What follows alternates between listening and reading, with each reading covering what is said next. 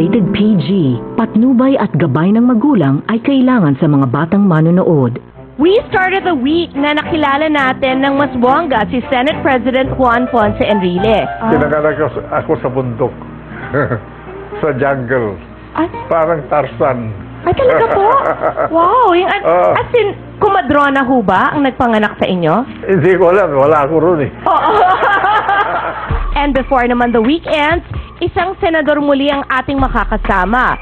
Siya ang longest-serving senator na si Senator Edgardo Angara. Napabilib tayo sa kanyang mahigit 2 dekadang paninilbihan sa Senado. Pero ngayong umaga, paniguradong mas mapapahanga tayo sa kung paano niya gampanan ang responsibilidad bilang man of the family. Silipin natin ang tahanan at buhay pamilya ni Senator Ed Angara. Dito lang yan sa Kris TV.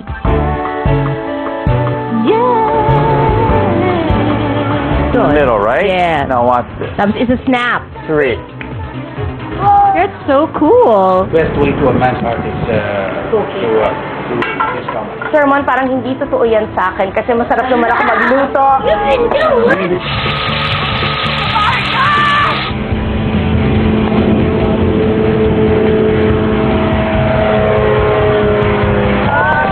It's more fun talaga. Nakakaloka.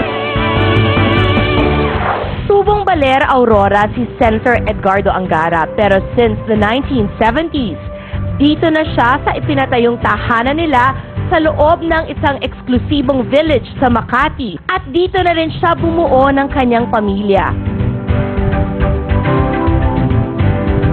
Good morning mga kapamilya! Isang bagong araw, bagong kwentuhan, bagong karanasan. Ako po si Kris Aquino and you're watching Kris TV. Good morning, Senator Angara. Magandang umaga. Thank you very much. Thank you for welcoming us into your home. Before we enter, totoo ba na kayo na talaga ang longest-serving senator? Dahil by next year, Kris, 24 years na ako sa Senate. So parang nung 87? Oo, 87, almost continuously. Until? No, but you have to take a break, di ba? May 3 years. yun. 3 years. Kailan ka na mahinga? Nung 1998 to 2001. Nag-Secretary of Agriculture ako, Executive Secretary. And then bumalik? Bumalik. So, and kasi di ba you're allowed 2 consecutive terms, so when will it end? It will end in 2013. 2013. And then what will you do? Ang dami kong gagawin, Kris. Ano po? Magpa-farm ako. Farm? Yeah, I will write and do What kind of farm? Agricultural. All the tropical fruits, lanzones, durian. Ay, wow. Oo, sa baler ito eh. How big? Maybe 100 hectares. Wow. And coconut too. Ito, and banana. what's this flooring? Local stone to. Okay. You know, in the early 70s, madali pang gumawa ng mga local stones na Pero ganito. Ngayon, mahirap na maghanap ng ganito.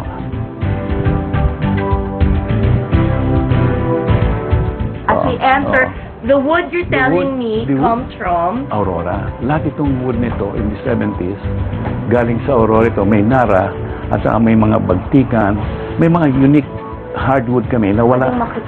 You cannot find. Grabe. Talagang hard. Oh my God, yung ano nyo, yung planks. But let's clarify, your house is from the, anong year nyo binil? 74. So this wood is as old as that. Ang tibay naman. Okay nga, tingnan mo. Hindi na tayo makakakuha ng planks. Wala ka palagyan na kuha. Tayo. This is? This my wife's collection. Okay. It's an antique Chinese. But the Bible is here. Yes, that's our family Bible. And ito wood pa rin. Lahat ng wood dito. Grabe! Ang daming ano. Ngayon kasi we don't see this as often because we don't have as many. It will be very difficult to get all this na ganitong klaseng wood.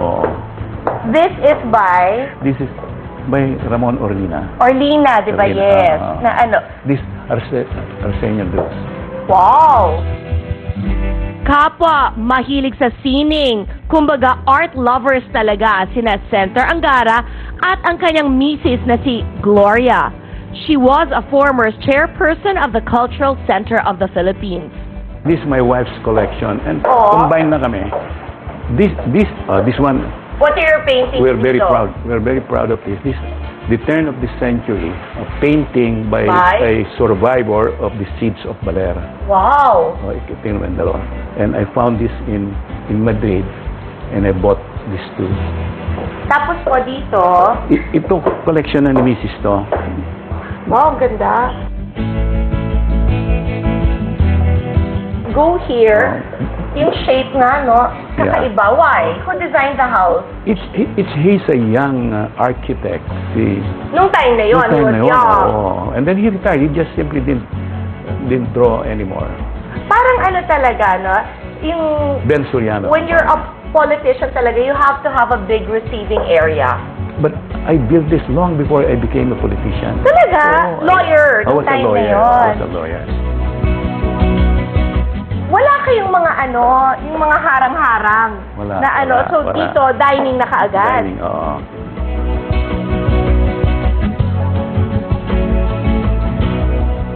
Ang laki! Yeah, this... Why? Ilan ang tables nyo? 12. 12. No, one you have round how many table. kids? 4.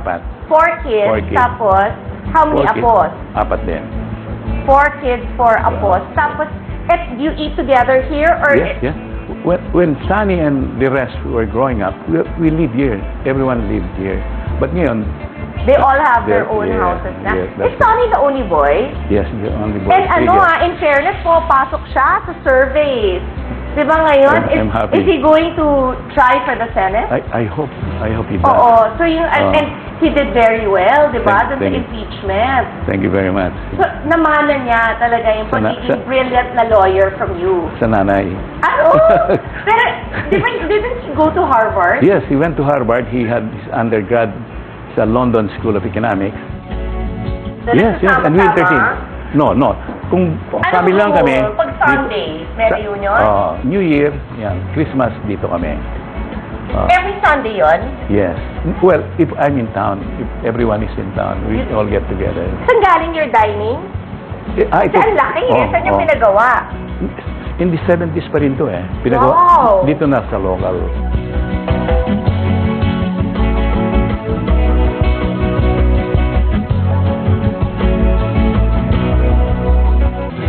Grabe talaga yung...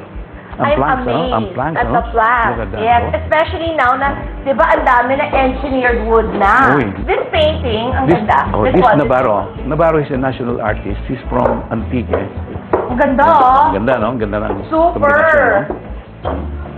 Matagal na? You've had this a while? So you guys like art talaga? Oo. And what is this? Table talaga to, or pinagawa nyo na lang? Ito, pinagawa ko. Okay. But ito, binili ni Mrs. to. Ang daming crystal, nakakatakot. Kasi di ba, freaky pag ganyan mababasag. Kasi ako may kids pa, kaya talagang ano. Up next, kilalanin natin ang mga apo ni Senator Angara sa pagbabalik yan ng Kris TV. Nagbabalik po ang Kris TV. Tuloy pa rin ang pag-tour natin sa tahanan ni Senator Ed Angara. Ngayon, pasukin na natin ang kanyang favorite spot dito, ang kanilang family room. It's Ines. Hi! Well, thank you. Ines. And that is Ed. Manolo. And this is Manolo. That's Manolo, my eldest apo. Hi! And that's Javier. Hi! Hello! My order, Saan galing? Is it a whoopie pie? It's red velvet and vanilla cupcakes with your logo. Contrast. Okay. So, this area, what do you do? Family room. This is our family room. We get together, we watch TV, we listen to music. Where's your husband? Bakit wala siya? For an anti-corruption workshop. Sayang nga So, sinong nanganak ka, may health trauma kang pinagdaanan? Meron. Nung nanganak ako kay Javier, meron silang, When was this? April 2011, meron silang nahanap na tumor dito sa lump sa may ulo. Bakit? Ang diagnosis nila schwannoma, which is a benign tumor. At least okay lang. But a tumor is a tumor, di ba? Nakakatakot talaga. So what did they do para tinanggal? Tinas dito sa... Nagpa-biopsy kayo. And then, lahat kami worried. Si Papa, siya yung pinaka-steady and siya yung naghanap ng the best doctors. really the one who takes care of all of us. Siya ang doctor namin. Tito Ed, di ba you also went through a health crisis before? It was a spasm. Kasi that was the height of the campaign in 87 and I was heavy smoker then. Ay! In Park City. Okay. And I went out to play tennis. Tapos? I just sweated but fortunately, ang mga kalaro ko, mga doktor ko, mga kaibigan ko. Oo. So sabi ni doktor, nung doktor ko, Tyson Makati Medical. Baka sabi niya, baka you suffered a heart attack. So within an hour, your mom was there. Yun nga, kaya naalala ko. Kasi diba, nag-pray ang mom with you. And she gave me that miraculous Yes, the miraculous rosary. Kaya naaalala ko yun talaga na-embed sa memory ko na nagdasal ang mom and... All the best heart doctor sa Pilipinas noon, sabi nila, na-heart attack ka. After the campaign, kailan pumunta ka sa San Francisco and have a heart bypass. So, we went to San Francisco. Nung in-angiogram ako, sabi ng doktor, there's nothing wrong with your heart. You know, I was holding your mom's rosary. Oo. Literally second life, ha? But did you quit smoking after that? Oo. And since that time, wala na? Not a smoke that day. Wow, galing! Kamusta si Senator Angara bilang father-in-law? The best. Kasi Thank you. Very thoughtful siya kung mag-abroad or kahit pupuntang Iloilo or Cebu, lagi may pasalubong ng mga delicacies. Pero 'di ba, only boy ang napangasawa mo. So, mahirap ba 'yon? Kasi parang pinipicture ko lang basing it on our family, 'di ba? Na until now, hindi pa kinakasal. Paano 'yon? Okay lang? Actually, okay lang. Hindi naging difficult? Hindi. Very welcoming. At saka, ang mababait sila. Even my mother-in-law, tapos yung mga sisters-in-law ko, they're like my sisters. Kasi I'm an only child. So talagang, okay. When I married into their family, parang nagkaroon ako ng bagong family. At saka, si Senator, talagang father figure kasi I lost my father at a very young age. Mga anak ko, tatlong babae yun. Si Ana, si Katya, who's now in London. Ay, London, why? Doon sila lahat nag-aral eh. Ang napangasawa niya, Pilipino, na pinanganak at lumaki sa Inglaterra. So I have a granddaughter with her. Si Alex, siya, economist siya, London School of Economics. Wow! So nandito siya, katrabaho sa amin. Senator Angara, parang ano talaga yan, di ba? Ginastusan mo ang education ng mga anak mo. Yan ang pinakamalaking investment ko. It was your bill sa Senado that provided free high school education. Free high school, tsaka yung mga scholarship sa mga eskwela, mga estudyante sa private school. Basta nag-aaral ka sa private school, at ang income mo is at a certain level, ginagastosan ka ng gobyerno, nakakakuha ka ng... But you have to be, like what, top 10? Hindi. Basta not below 85. Okay. So, yun lang. So, kung masipag sa pag-aaral... You can go to school up to college na libre ka. At naaalala ko po, sa inyo talaga yung Senior Citizens Act. Yun yung ano talaga, sabi ko, bongga. Kasi diba, once you reach 60 years old, ang laki ng benefit. Especially medicine, ano? Yes! Because 20% off, diba? Saka sa transportation. How much time do you get to spend with your apo? As long as I'm free. Yan ang unang destination ko. True, I try to get them. I try to get them. Why? Where do you go? Do you do anything? I just take them around. Dinadala ko sa restaurant. Are the kids already showing signs of wanting to follow in the footsteps of their dad and their lolo? Not yet. What do you want to be when you grow up? Tennis! Ay, good. Bongga yun. Tennis player. So, hindi kasi pwede yan sa atin talaga. Lahat ng tournament ng 12 and under, sila samahan niya. Ay, wow. Magaling siya. Nanalo na siya sa tournament. And Ines? Ines? What? Ballet siya, nagbaballet. Ballet? Oo. Wow. So, ito, magaling ito. Ballerina. Ballerina.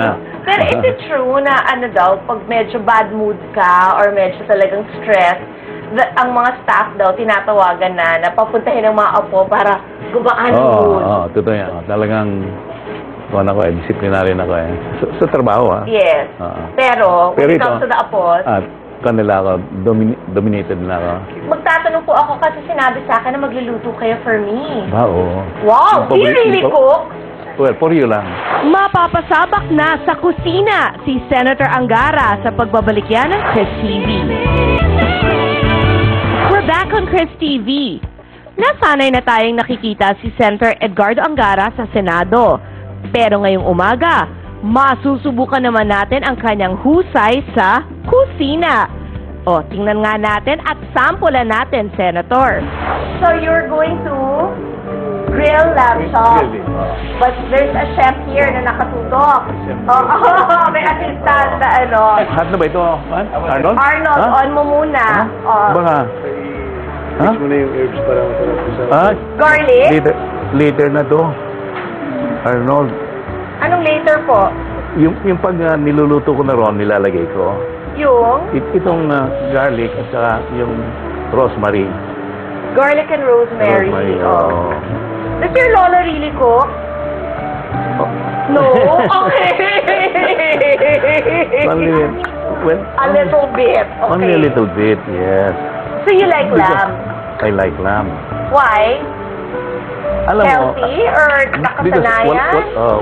Kasi walang cholesterol to eh. I found out later on na may cholesterol din pala.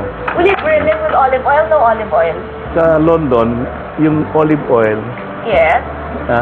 binibake ko kasi Arnold eh. Ito, frying pan ang ginawa mo. Akala ko...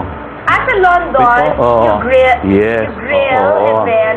Akong pumupunta sa butcher, niro-roast ko. So now what you're doing is pan fry muna, and then... Ito na. Ayun na. At pinapagalitan si Arnold. But this is a sizzling plate. So doon niya isa-serve. Dito. So kailangan painitan yan, di ba? Where are you from? Raintree. Okay, pero... Sa Raintree. Raintree kasi, ang manager namin sa hotel sa Baler. Okay. Hinandaan nga natin ito doon.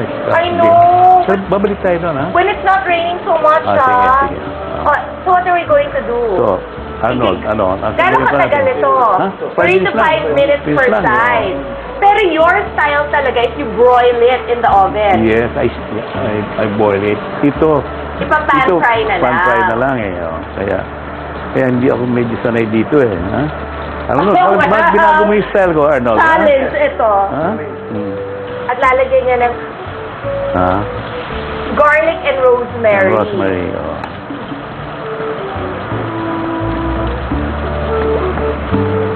Raintree is not connected with Discovery. Yes, ba yun? yes. It is, right? Sabi ko na Sila same Annabelle, company. sila Annabelle. Yes. So at sila Discovery Shores. Sila nagmamanis ng hotel namin. Ay, I'm sure ang ganda ng hotel ninyo. Very well managed. Magaling ang pagkain. Importante talaga yun. Pero Arnold, gusto niya broil. Bakit mo pinan-fry? Para po, kaya lang mabilis daw sa TV eh. Arnold. Arnold, pwede na ba ito? Hindi pa. Pwede na ito, di ba? Are you sure? Wait ko, ako pong kakain. Gusto ko well done. Parang hindi pa po. Baka sobra na, Kris, ha? No. Kasi ayoko yung may dugo-dugo. Wala ito. Promise? Okay na. Well done na ito, ha? Okay, kasi ilagay dito sa hot plate. Ilalagay dun sa hot plate. Yes. But your style really is garlic, rosemary, and then ibobroil. Yes. For how many minutes normally binobroil? 20 minutes. Maximum 20 minutes. 15, 20. Anong heat? 180 for about 30 minutes before you cook. And then 15 minutes. Wow. Talaga na pressure si Senator. Can I taste this now? Ay, naku. I'll try. The specialty of Senator. Wow. Yan talaga. I would only, hindi ako talaga masyado mahilig sa lamb, at ang lamb chop, tingnan natin. What, may mint jelly ka ba? Or mint jelly. Wow, thank you po. Let's try. At nakasizzling talaga. In fairness, ito. Kita mo. Okay, well cooked. Yes. Di ba? Cooked through. Ang ganda naman itong sizzling plate na to. Ang gandang idea. I'm gonna try. Okay. Delicious. Hindi kailangan ng sauce. Nga eh. Ang sarap. You have to. Look at your fork. Yes. It's really good, Ines, you want one too? Ayaw niyo. Pero ang sarap, Alam mo, Kris, that's my specialty. Lalo na pag abroad ako, yan ang hinahanap ko. Ang sarap! No exact. Yeah. May ginawa ka bang magic dito bago kami Wala, no marination. Hindi mo siya minarinate. No marination yan. Or baka naman maganda talaga yung quality.